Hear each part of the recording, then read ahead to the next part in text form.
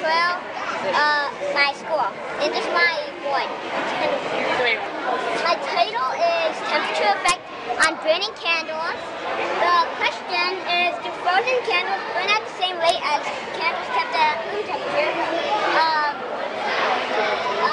The observation, which is why I want to do it. I wanted to try this experiment because it wasn't too dangerous. And I knew candles aren't a common experiment like baking soda candles.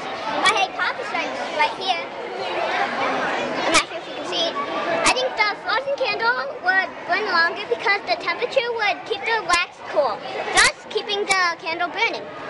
Procedure. First we will freeze the 3 candles for at least 10 hours. Next we will light 3 regular candles, one at a time, and estimate the average time all of them burn.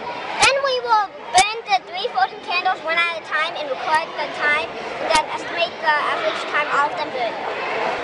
The result was that the average time that the regular candles burned was 1,139 seconds, but the frozen candles burnt in an average time of 1,202 seconds, which means that it burnt longer. The conclusion is that my hypothesis was right, and I learned that temperature does affect burning candles. The frozen candles burn longer than the candles kept at room temperature. Okay, this is the graph right here. This is the graph.